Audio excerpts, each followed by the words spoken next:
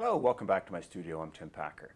This is part of our ongoing series dealing with composition, the way in which we organize colors, shapes, values on our page to engage that viewer's eye in a dance.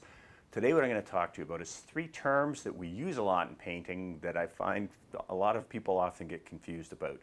And those three things are harmony, unity, and contrast. And so first I'm just going to define what we mean by those, and then we'll get into how we can actually use these concepts in our painting. So if we go over to my page, let's talk about harmony first. Harmony just basically deals with how similar things are to each other. So if I do a square shape in blue, and then I do a square shape in just a slightly darker blue, and then I'll do a square shape in a greenish blue. These shapes are all harmonious because they're very similar. So they're similar in terms of their the shape itself, but they're also harmonious in terms of the color because blue and green are right next to each other on the color wheel. So they're similar to each other in color, and they're also similar to each other in value in terms of how dark they are against the white of the paper. So these shapes are very, very harmonious.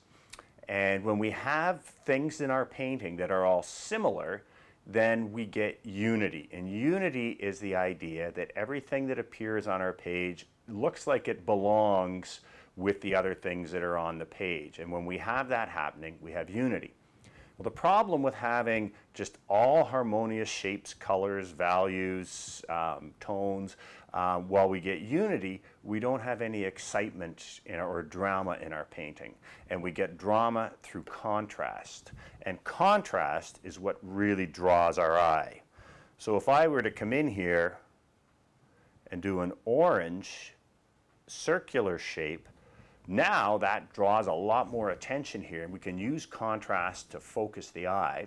When I mentioned before about how our eyes are hardwired to detect movement, when we put areas of high contrast next to each other, that draws the eye. So that's our center of interest, or those are edges that our eye is going to follow. The problem with just contrast like this is like that Sesame Street game where one of these things doesn't belong. It's interrupted the unity of these things going together.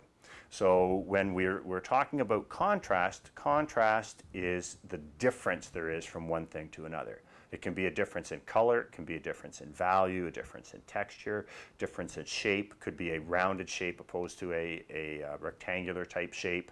So contrast draws the eye. Harmonious things tend to make everything look like it belongs together. So let's put that into practice. I'm going to do two little demonstrations, just little abstract compositions here, showing what the problem with too much harmony starting off. So let's just do a little abstract composition. We'll do it in greens and maybe a little bit of blue. We'll give ourselves like a pyramid type structure to lead the eye up here. And we'll have a little bit of blue, touch of blue down here. So there, very simple, just simple abstract composition, kind of drawing the eye up here, but it's so very harmonious, but not all that much interest or excitement. So let's do the same composition over here, but we'll add a little more contrast so that it's more interesting and our eye is going to be drawn to it more. So I'll try and keep the shapes fairly similar. Just, again, a little pyramid-shaped composition to draw the eye up here. But rather than that dot of blue, let's do a dot of intense orange. So now when we just glance at these two compositions that are fairly similar, this is going to draw our eye more than this one because of the contrast from the orange to the bluish green, which are near complements. So this one, there's too much harmony, not enough interest in the painting, in any area of the painting. This one here, there's a lot of interest drawn to this area here, but again, it feels like one of these things doesn't belong, and that's this one note of color in this whole other area of just greens or greenish blues. So what do we need to do to make this belong with this? Well, what we need to do is echo this color or this color's influence in other areas of the painting. And if we do that, then all of a sudden it makes it feel like this orange belongs here. So let's go down here. We'll do a similar, Again, just very abstract shapes.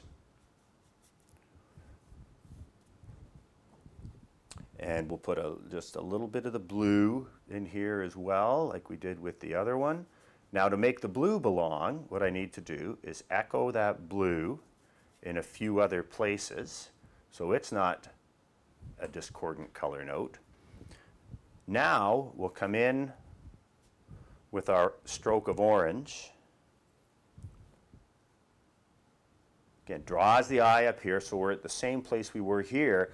What we need to do now is echo that orange's influence in other areas of the painting. Now we don't need it bright, bright orange. I can just put a little touch of it in here with the greens and blues, and maybe just a little faint echo of it over here in a few spots. Now all of a sudden, this orange feels like it belongs in here because the orange's influence is seen in other areas of the painting. Zoltan Szabo had a kind of a rule of thumb where he said any color that you use in a painting, its influence should appear somewhere in each quarter of the painting. And I find that's not a bad rule of thumb. So if you have a discordant color note that's kind of shouting out a little too loudly, the way that you can knock it back is to introduce that color in other areas, or to repeat it. So even if that orange is too bright for you, I can even just put a few other notes of orange in here, and now these little dots of orange feel like they belong in the painting. This one, if we want to draw the eye to that, we have another way to draw the eye here is we can increase the value contrast up here. So get that blue very, very dark and bleed it out. But now we've got this dark value that doesn't appear anywhere else. So we need to introduce a little bit of that color in other areas. And it's a tight balancing act of how much contrast we need to give us the excitement we want in a certain area of the painting, balanced against the unity of the painting. Because if we have it too much harmony, we have no interest or excitement.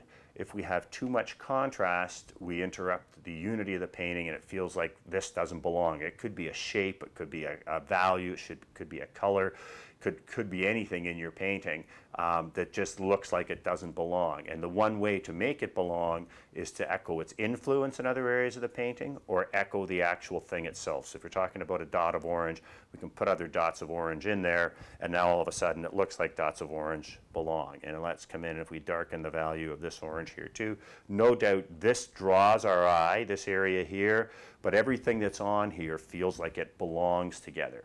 So everything that's on there feels like it belongs together. So remember, harmony is how similar things are to each other. Contrast refers to how different things are from each other. And unity is the idea that everything that you put in the painting looks like it should belong together. And so one of the words that is really important in a painting is enough. How much harmony do we need in a painting? Enough. And how much contrast do we need? Enough.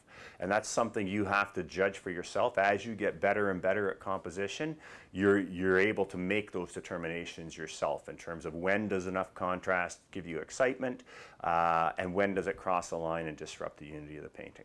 So that's it for now. Unity, contrast, harmony. 3 really important things to consider. Don't mix them up. I'm Tim Packer. I'll see you next time.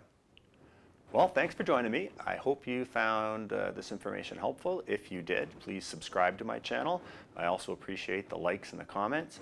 If there's anything that you'd like me to cover that I haven't, please give me comments. I'll take that into consideration, and look forward to seeing you next time. That's it for now. I'm Tim Packer. Bye-bye.